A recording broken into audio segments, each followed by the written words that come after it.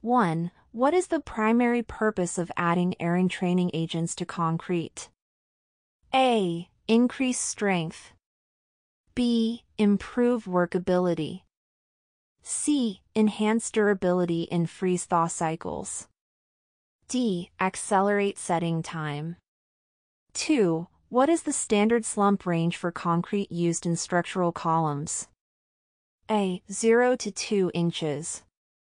B. 3 to 5 inches. C. 6 to 8 inches. D. 8 to 10 inches. 3. Which cement type is most commonly used for general construction? A. Type 1. B. Type 2. C. Type 3. D. Type 4. 4. What does the water-cement ratio primarily affect in concrete? A. Color. B. Strength and durability. C. Aggregate size. D. Cement hydration rate. 5. Which of the following is not a typical test performed on fresh concrete? A. Slump test. B. Compressive strength test. C. Air content test. D. Temperature test. 6. What is the main purpose of curing concrete? A. Accelerate the drying process. B. Prevent moisture loss and maintain hydration. C. Reduce aggregate size. D. Increase slump. 7. Which of the following is a common type of admixture used to delay the setting time of concrete?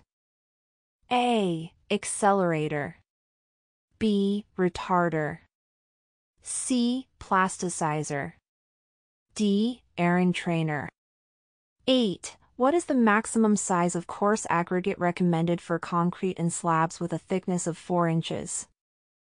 A. 1 inch. B. 1.5 inches. C. 2 inches. D. 3 inches. 9. When is the standard compressive strength test typically performed on concrete cylinders? A. 3 days and 7 days. B. 7 days and 28 days. C. 1 day and 3 days. D. 14 days and 21 days. 10. What type of concrete curing method involves covering with wet burlap or mats? A. Membrane curing. B. Water curing. C. Steam curing. D. Chemical curing. 11. What does ACI 318 primarily cover? A. Concrete mixture design. B. Building code requirements for structural concrete. C. Testing procedures. D. Concrete repair techniques. 12. Which factor has the greatest influence on the workability of concrete? A. Aggregate size. B. Water-cement ratio.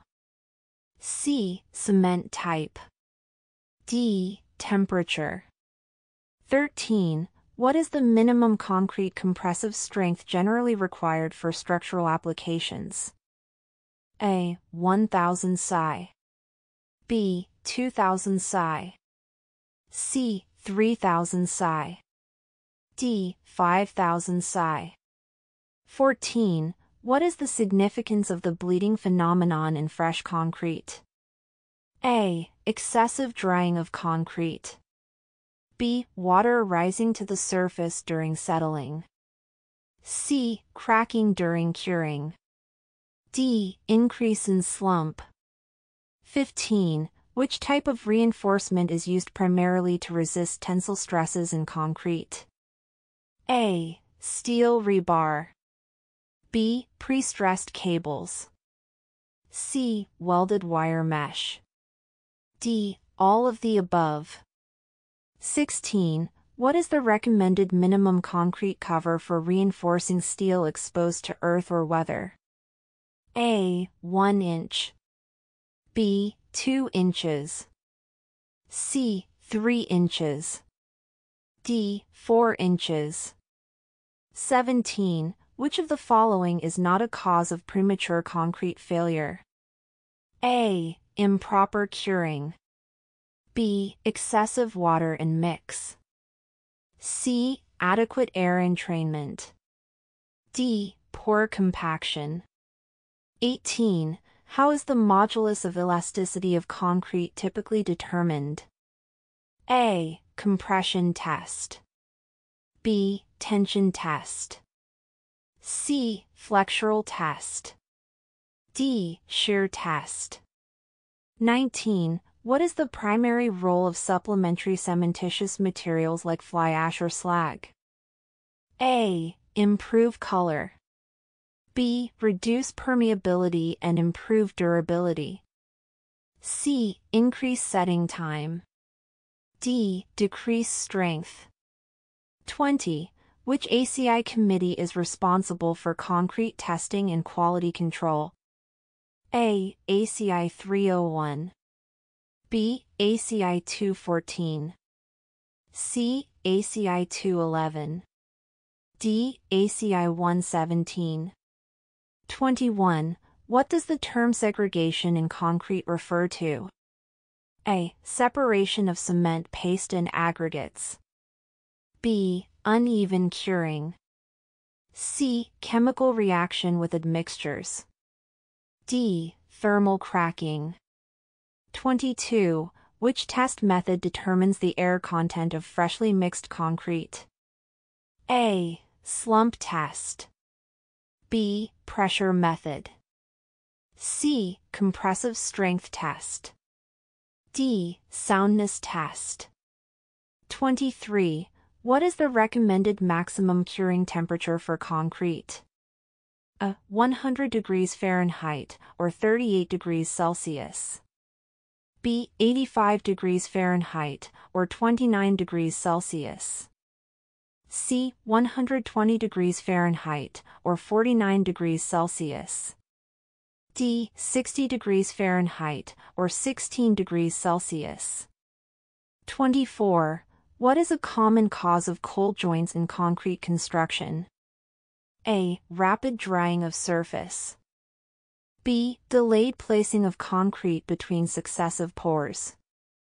C. Excessive water and mix. D. Use of admixtures. 25. According to ACI guidelines, how long should concrete be cured under normal conditions before removing forms for structural members? A. 1 day. B. 3 days. C. 7 days. D. 28 days. American Concrete Institute. The American Concrete Institute or ACI certification test is a specialized exam designed to assess an individual's knowledge, skills, and competency in concrete construction and testing. The certification covers a wide range of concrete-related disciplines such as field testing, concrete inspection, construction materials testing, and concrete laboratory testing. Candidates are tested on topics including concrete properties, mix design, placement techniques, curing methods, and quality control standards. The exam combines written and practical components to ensure candidates can apply theoretical knowledge in real-world settings. Achieving ACI certification demonstrates professional expertise and commitment to industry standards, enhancing career opportunities in the concrete construction field. Here are the top 5 beneficial uses of ACI exam. 1. Professional validation. ACI certification demonstrates proven knowledge and skills in concrete testing, inspection, and construction practices. 2. Job qualification.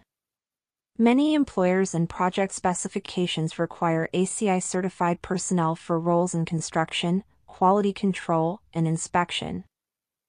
3. Industry credibility. 3. Industry credibility. Certification enhances reputation and trust with contractors, engineers, and regulatory agencies. 4. Improved quality assurance. Certified professionals help ensure construction practices meet industry standards, leading to safer, more durable structures. 5. Career advancement. ACI certification supports upward mobility in construction and civil engineering fields by confirming technical competence.